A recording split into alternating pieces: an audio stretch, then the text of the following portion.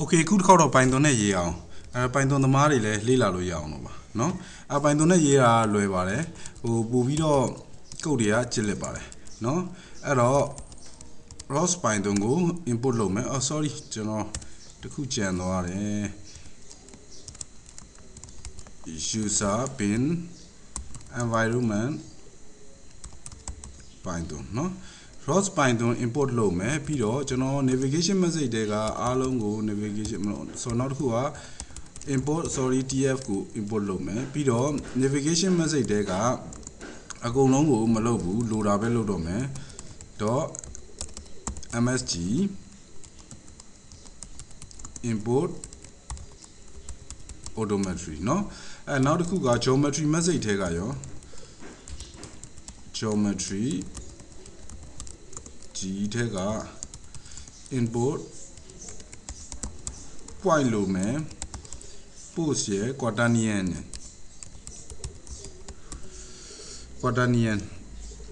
quaternion ပြီးတော့တခြား twist message တွေလို့မယ် factor 3လို့မယ် transform stem လို့မယ်เนาะပြီးတော့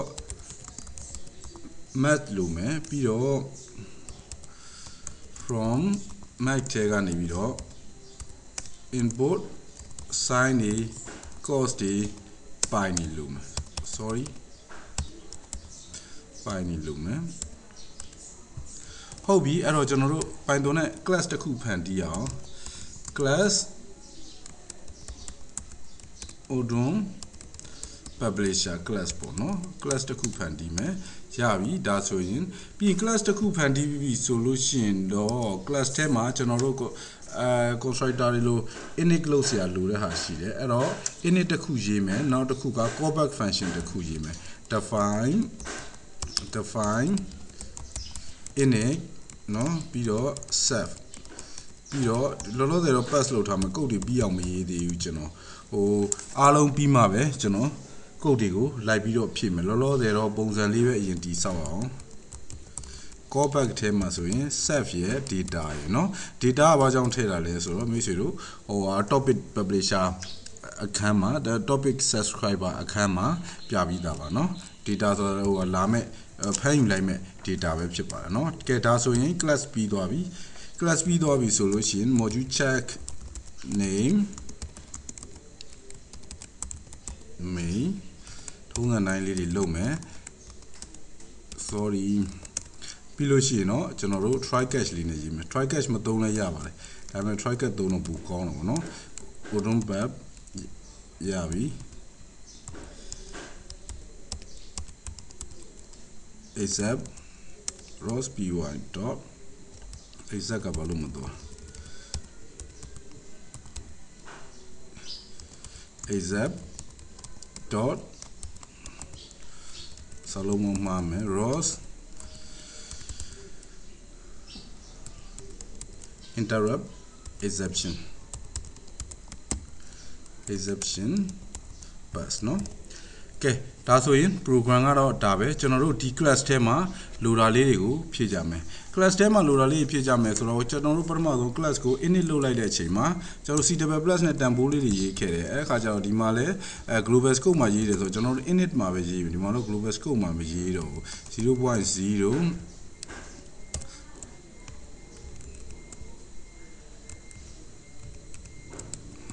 အဲ့တော့ global scope မှာမရေးတော့ဘူးကျွန်တော်အများရေးရမှာဆိုလို့ကျွန်တော်ဒီတိုင်းပဲအကုန်လုံးလိုက်ရေးတော့ v ပြီးတဲ့ခါကျတော့sorry h ပြီးတဲ့ခါကျတော့ y ပြီးတဲ့ခါကျတော့ပြီးတော့ theta ထည့်မယ် theta ထည့်ပြီးနောက်တစ်ခု subscribe လုပ်တဲ့ကောင်ကနေပြီးတော့ရလာမယ် v x v y နောက်တစ်ခုက v theta ပေါ့နော် v x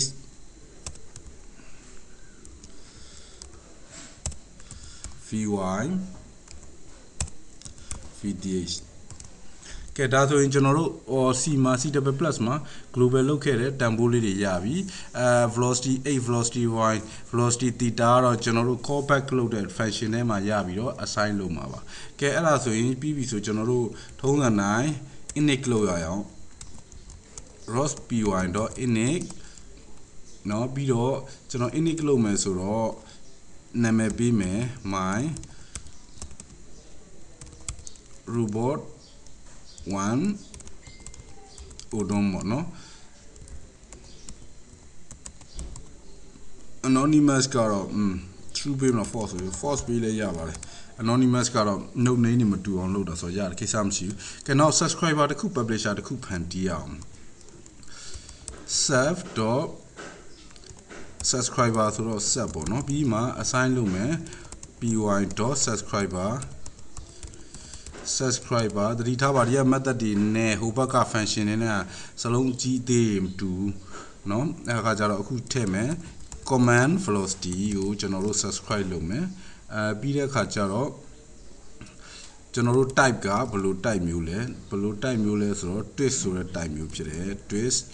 ပြီးလို့ရှိရင် serve တော့ကျွန်တော်တို့ရဲ့ callback function ကို run မယ်အောက်မှာရေးထားတဲ့ callback function မှာเนาะပြီးလို့ရှိရင် subscriber လေးလောက်ကြရအောင် subscriber ကကြတော့ serve တော့ odom publisher ပေါ့နော် odom publisher လေးလုပ်မယ်အဲ့တော့ spy.publisher b lsher publisher เนาะ publisher ပြီးတော့ဗာနာမည်နဲ့ publish လုပ်မှာလဲဆိုတော့ odom เนาะ type ကဘာလို့ odome odometry နောက်တော့ tune site က tune site ကိုကျွန်တော်တို့50လို့သတ်မှတ်ထားအောင် okay အဲ့ဒါပြီးရင်ကျွန်တော်တို့ current time နဲ့ last time ဆိုပြီးတော့ time ဒီကျွန်တော်တို့ထည့်ပြီးရင် looping ပတ်လို့ရပြီအဲ့တော့ current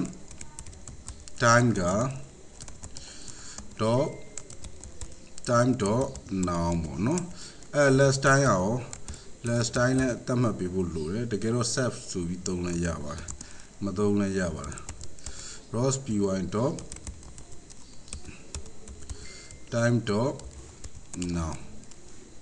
နော်ပြီးတော့ကျွန်တော်တို့ looping ပတ်တော့မယ် looping မပတ်ခင် rate ကို10လို့အရင်သတ်မှတ်ပေးထားရအောင်ဆိုတော့100လို့အရင်သတ်မှတ်ပေးထားမယ် rate ကို100လို့သတ်မှတ်ပေးထားမယ်အဲ့လို100လို့မသတ်မှတ်ပေးချင်လဲဒါလိုက်တန်းရေးလိုက်မယ်ဗျာရပါတယ်နော်r is equal to ROS Python ရဲ့ rate 100နော်100ပြီးမှကျွန်တော်တို့ looping ပတ်တော့မယ် why not ROS py shut down မဖြစ်သေးတဲ့ကျွန်တော်တို့တစ်ချက်ချင်းစီကိုပတ်ပါမယ်အခုဒီမှာ twist က DWIS ဒီ twist လို့လေပြီးတော့ while နဲ့က program တွေကိုကျွန်တော်တို့ code line တွေတစ်ကြောင်းချင်းရေးမယ် current time ကိုအရင်ရေးမယ် ROS Python ပြီးတော့လက်ရှိချိန်ကိုပြန်ပြီးတော့ယူအောင်မယ်ပြီးရင်ကျွန်တော်တို့ opacity double plus နဲ့ရေးတဲ့ program မှာလိုပဲ different time ကိုယူမယ် current time minus last time ပြီးတော့သူ့ကို2 second ဆိုပြီးတော့เนาะသူ့ကို second ပြောင်းပြီးတော့ကျွန်တော်တို့ delta h တွေထုတ်တော့မယ် delta h ကတော့ခုနကကျွန်တော်တို့လုပ်ခဲ့တဲ့ vh ပြီးတော့ကျွန်တော်တို့ metric မြောက်တဲ့ဥပမာတွေက formula ကိုပြန်ယူမယ်เนาะပြီးတော့ cos self.dh minus self.vy sin self.dh เนาะပြီးမှတိုင်းနဲ့မြောက် okay နောက်တစ်ကြောင်း delta y မှာနောက်တစ်ကြောင်းလည်းခုနကလိုပဲခုနကဟို metric မြောက်တဲ့အထက်ရပဲပြန်ပြီးယူပါမယ် vh အမြောက် sin အပေါ်မှာ s တလုံးပုံနေတယ်တိုက်ဖို့အဲ့ဒါတွေများတယ် sin self.theta ပြီးရင်ဒီတစ်ခါတော့ plus ပါအော်အကြောင်း self.vy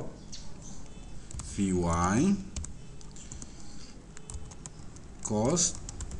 self dot th dt ပြီးရင်ဘာကြံမလဲဆိုတော့ delta x delta y ပြီးလို့ရှိရင်ကျွန်တော်တို့ delta theta ကြံမယ် delta theta ကတော့ self velocity theta နဲ့ th ကိုမြှောက်လိုက်လို့ရှိရင်ဒါဆိုရင်ကျွန်တော်တို့က speed တွေရပြီspeed တွေရပြီဆိုတော့ကျွန်တော်တို့ပေါင်းထည့်တော့မယ်နော် self dot h delta h ထည့်မယ် self dot y နဲ့မှာ delta y ထည့်မယ် self dot th ထဲမှာ delta th ကိုထည့်လိုက် okay ပြီးတော့ကျွန်တော်တို့ publish လုပ်မဲ့ transform ရဲ့ odom အတွက်ကိုကျွန်တော်တို့တွေ assign လုပ်ကြရအောင်အဲ့တော့ပထမဦးဆုံး odom quaternion ကိုအရင်ဆုံး assign လုပ်မယ်သူကတော့ df library ထဲမှာ class ထဲမှာရှိပါတယ် transformation နဲ့က quaternion quaternion from irregular လို့ရေးပါတယ်ဟိုကောင်နဲ့မတူနော်ဟိုကောင်တော့ကတော့ quaternion message from ဆိုပြီးတော့သုံးပါတယ်သူရဲ့ function ကဒီမှာတော့ method ကတော့ argument တွေထည့်ရမယ်row page ရော3ခုထည့်ရမှာပေါ့နော်အဲ့တော့ row page မရှိတော့00 self dot ရောကတော့ theta ဖြစ်တယ်နော် self dot ပြီးတော့ odom broadcaster နဲ့ကျွန်တော်တို့တန်းပြီးတော့ထည့်မယ် broadcast လုပ်လိုက်ပါမယ်အဲ့တော့ broadcast လုပ်မယ်ဆိုတော့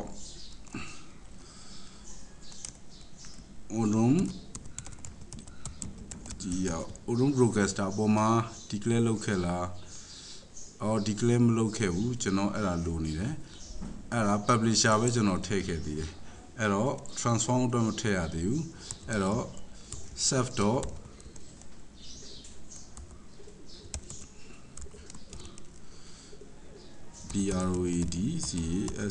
broadcaster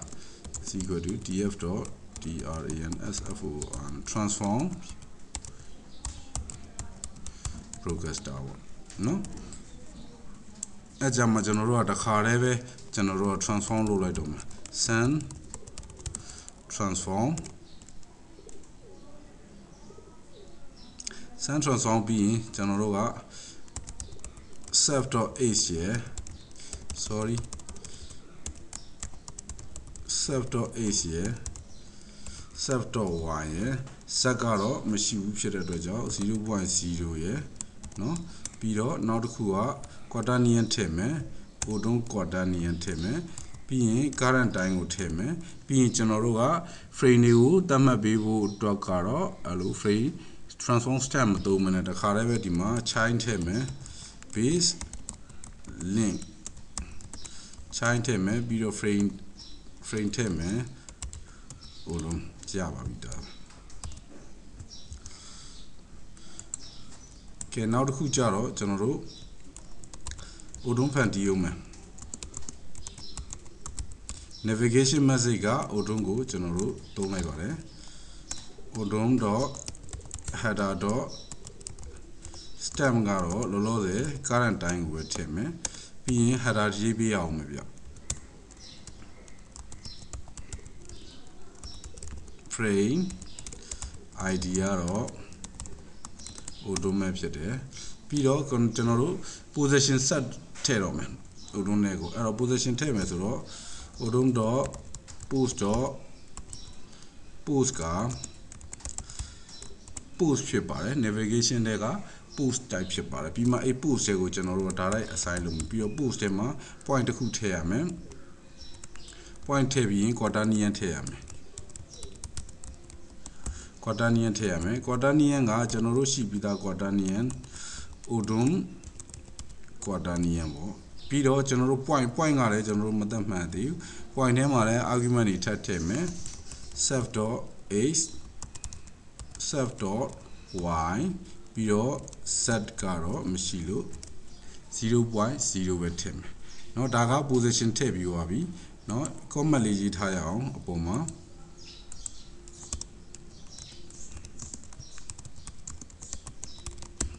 position နော် position ပြီးလို့ရှိရင်ကျွန်တော်အခုဘာထည့်မှာလဲဆိုတော့ velocity ထည့်မယ် set velocity ထည့်မယ် velocity ကတော့ child frame id ထည့်မယ်အရင်ဆုံး frame id child frame id ကသူကတော့ base link ဖြစ်ပါတယ် base link မှာပြီးတော့ကျွန်တော်တို့ message တွေထည့်တော့မယ်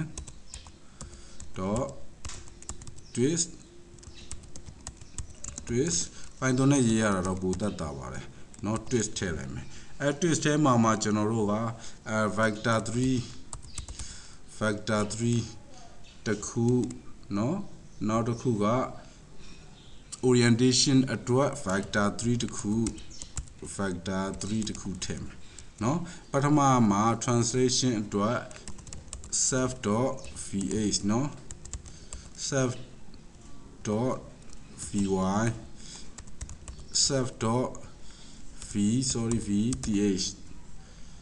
vth မဟုတ်ဘူး vh vy ပြီးတော့ vz မရှိဘူး vz မရှိတော့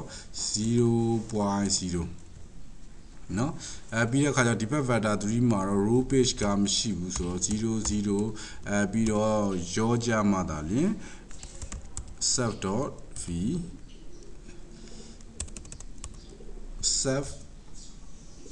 vth နော် self vth ဆိုပြီးတော့ထည့်လိုက်မယ် okay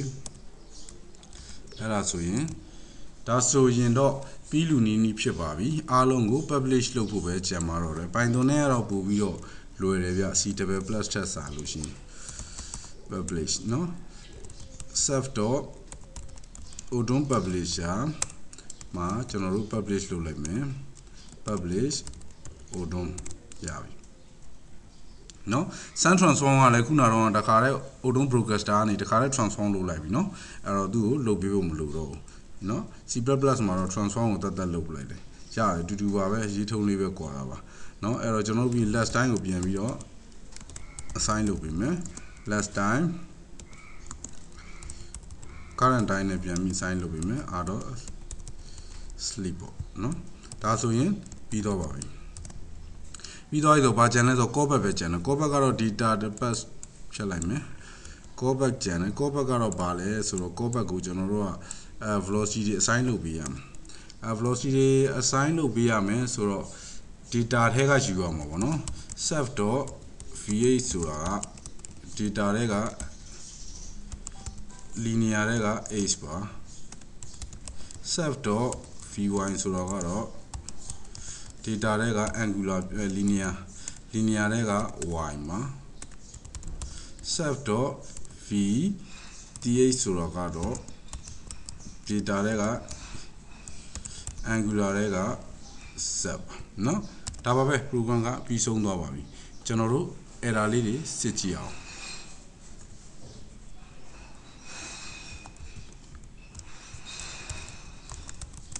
let's go run ပြီးရင်ကျွန်တော်တို့ချိန်မှု Python code ဆိုတော့ h2 ပေးရမယ်เนาะ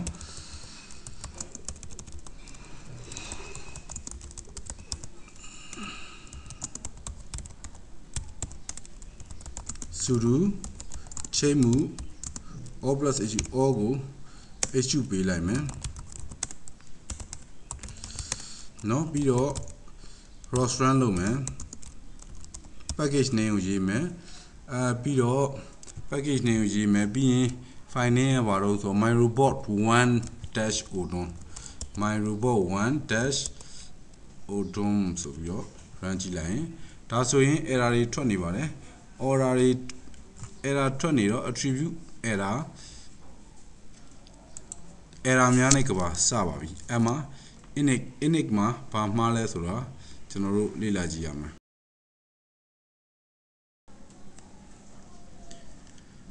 ပထမဆုံးမှာတော့ init ဆိုတော့ init မှာကြည့်လိုက်တော့ ROS Python init မရှိဘူးတဲ့ init node ပါကျွန်တော်မှားတော့တာပါနောက်တစ်ခုကတော့ဒီမှာ self vth เนาะ self.velocity data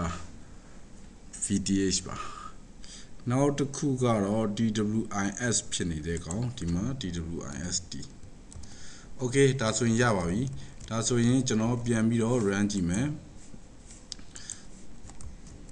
run ကြည့်မယ်ဆိုတော့ဒီတစ်ခါကျွန်တော် run လို့ရအောင်ကိုကိုဒီမှာ display.launch ခုန program မှာကျွန်တော်တို့ဒီမှာ my robot odom ဆိုတော့ကျွန်တော်ဒါ C++ နဲ့ရေးထားတဲ့ node ပါအခုတော့ကျွန်တော်အဲ့ဒီဟာ3ပိုင်း3နဲ့ရေးထားတဲ့ node သုံးမယ်နာမည်တူတူပဲဆိုတော့ .py ပဲပေးလိုက်မယ်ရှာပြီနော်ပြီးတော့ခုကျွန်တော် run ကြည့်မယ်အဲ့တော့ ROS launch robot 1 display data bot launch run ကြည့်ပါပြီခုဒီကောင် Avis တက်လာတယ် Avis တက်လာပြီးရင်သူ့ကိုဒီမှာ odom link ထားပေးမယ်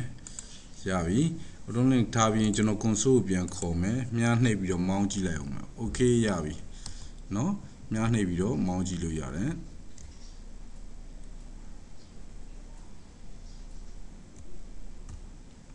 okay ပါဒါဆိုရင်တော့အဆင်ပြေတယ်လို့ပြောလို့ရပါတယ်